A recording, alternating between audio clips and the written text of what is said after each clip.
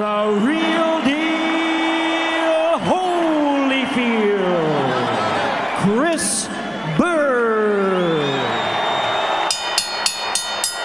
In charge, Randy Newman, now to give instructions.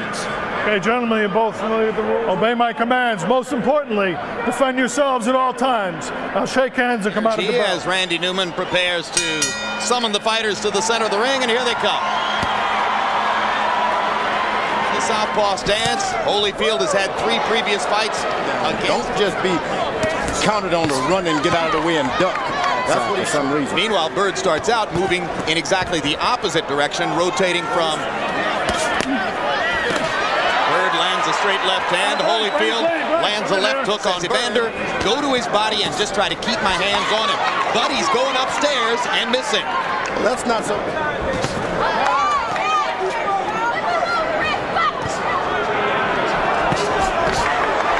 The referee is going to right jab that Byrd is throwing. Well, it's a fine... But he's throwing more hard punches. That left hook to the body. Totally agree. The counter puncher come to him. Hard right hand by Holyfield. Byrd to the ropes. Byrd ducks another punch as the round comes to a close. Holyfield lands a right toward the end of the round. You wonder if that will influence the score in the corner with him between rounds. Against Byrd. He's trying to make him come forward. Yeah, that's interesting, isn't it? Shot. And here comes Holyfield lashing out. First, and then they hit you with something. That's what you got to do, is make them throw something, then start do it. Let me duck first. A good straight left by Byrd that time. And to Holyfield, you don't want him to get that kind of courage to just... Holyfield short with the winging right. Byrd still just... And Holyfield needs that close to the ropes to land 2 shots to Byrd. This is not the kind of fight that Evander Holyfield has ever fought before, as long as I can remember. Let the ref say break. Evander, 2 right hands upstairs, 2 digging left hooks to the body. Another digging left hook to the body. Now, Evander Holyfield, you got to step back and breathe once you do that. It was interesting on the ropes how Byrd held the box, relax when he wants. You just can't do that with that. There's the first headbutt of the fight. There's a fight, let's go.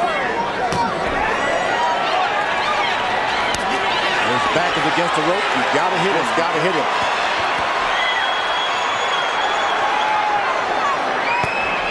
Just can't wait and try to jab with him. Make it a day. Keep him in center right. He lost that day. He can't get his head in center right. There's the first clash of heads as Holyfield comes in, aggressive, trying to get into the chest of Byrd. And there's that straight left body punch by Byrd. Basically speaking, I always say that the most important factor judging a round, those big shots at the end of the round, he did more damage in the round. Byrd is real good at spinning, but he's not one of these foul guys. After he spins, he never tries to hit you. That's good about it. He was there at ringside last Saturday night to watch Vladimir Klitschko and Jamil McCline team basement room. Now Evander's picked up his right hand leads. There it goes. Got to bring that right foot a little closer to your left and start leading with the right hand. Interesting shift in momentum here. Holyfield getting Byrd's attention with body punches. Don't let him be the first one. Hard left hand from Byrd, hard right hand from Holyfield. Very hard. Very easy if you take the power off the shot. Stop trying to hit him with a big shot. And Holyfield gets in 4 shots to punctuate the round after Byrd. Yeah, don't let him do that to you, the last. He trying to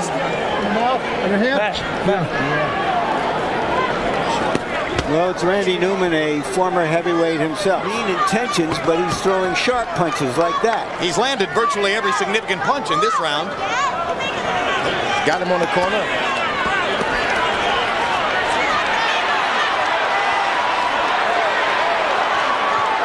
Right hand grazed Byrd. That one also a glancing blow. The body shots are landing. Now he gets a right hand in upstairs. Left-handed was a solid blow. Right hand on the top of the head. Byrd decides to throw back. Holyfield laying in and attacking. Holyfield comes forward with his head and catches Byrd on the point. Holyfield has a moment on the ropes trying to bully Byrd. How effective is he? It's almost like trying to pick up a wet bar of soap in the shower because he is just so slippery. Go for the big shot. You got to just make yourself a little guy like he faced as a middleweight. Break.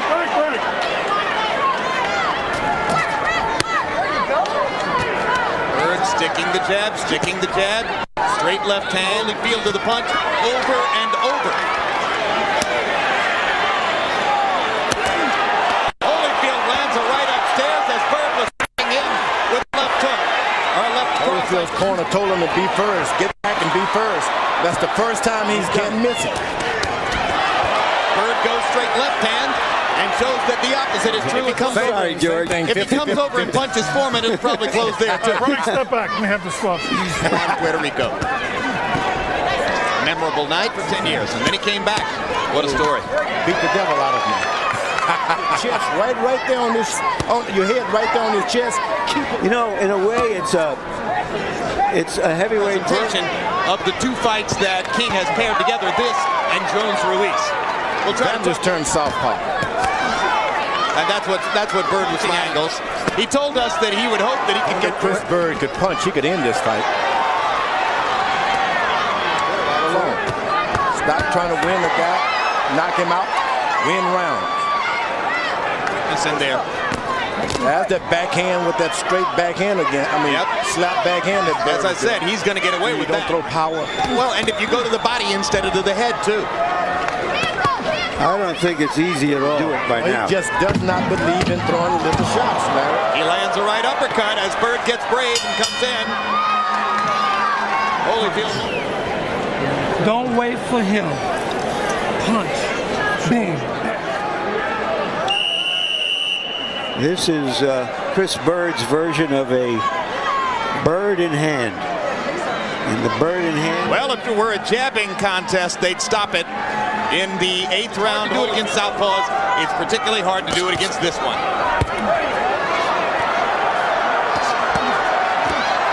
Hard right hand by Holyfield. His right, throws his right hand. What have done to you?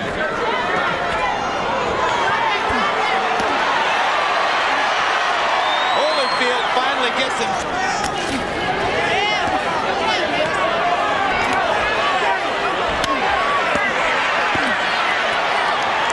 Hard left hand shot to the body.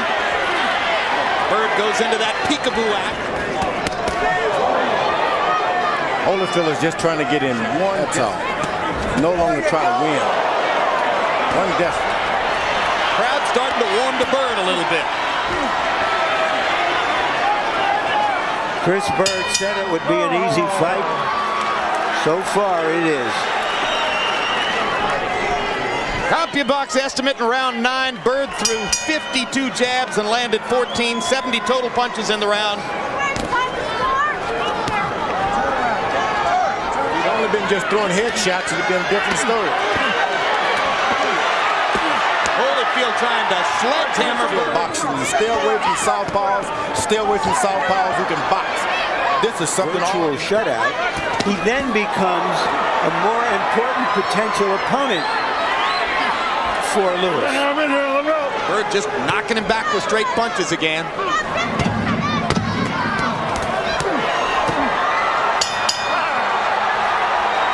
Byrd got hurt that time. Holyfield gets Byrd cornered, catches him with a right hand.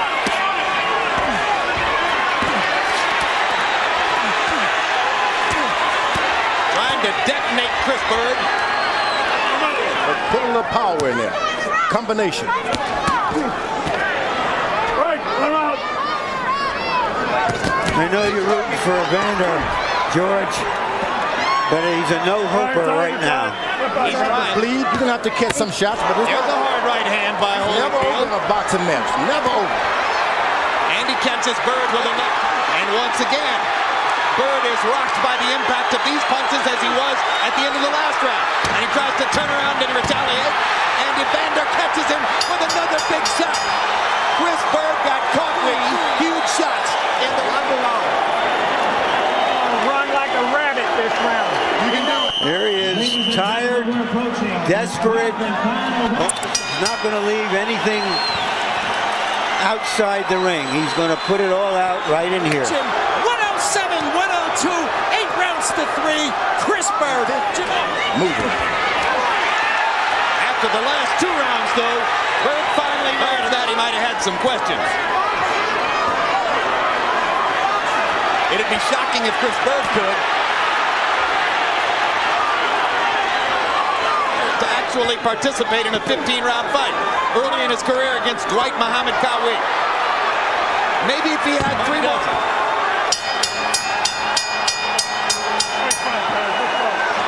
He didn't end the fight. The good thing about it, these fighters signed with Dunn King, and they're always in the title picture.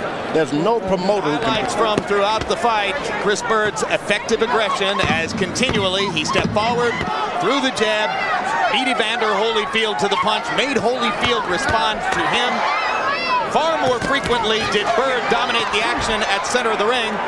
Chris Byrd.